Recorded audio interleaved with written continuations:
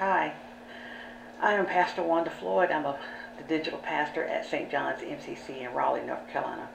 And I was asked to share how did I feel during my first Pride Festival or parade that I attended.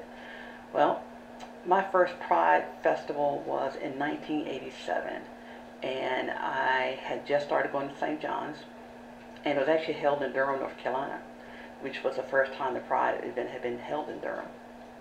And so it was nice to be out in the street. A couple of years before that, I would go with a video camera and walk along the side because I was afraid to walk in the street.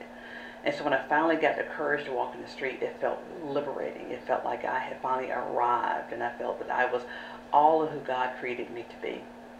Walking in that street was just something that I'll never forget. And also that weekend was the first time I ever attended St. John's MCC. And it was on Dixie Trail, and Reverend June Norris was the pastor. And during that time, as we arrived at the church, we were told that there had been a bomb threat. And if we wanted to be in the building, we could. And if we needed to leave, that was fine too.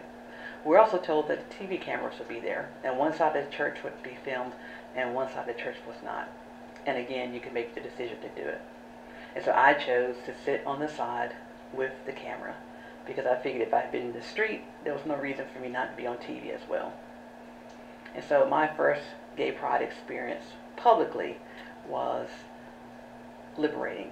It was exciting, and it was something that I will never forget.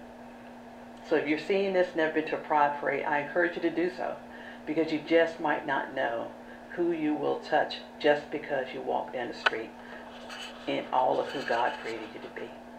Thanks for asking me to share. Bye.